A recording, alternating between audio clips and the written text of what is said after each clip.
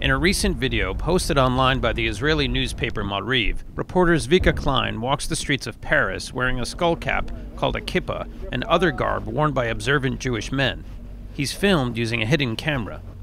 The 90-second video was edited down from his 10-hour walk.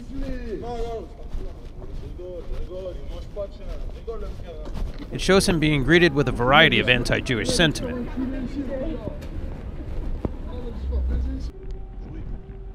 The piece has garnered attention partially because it takes place 1 month after 4 Jews were killed at a kosher grocery store in Paris in the wake of the Charlie Hebdo attacks.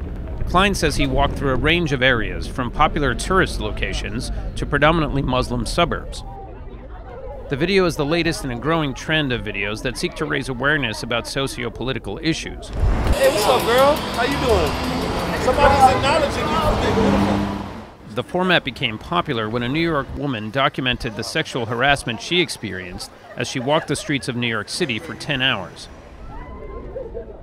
But critics of such videos say they're more a result of subjective editing than sociological experiment.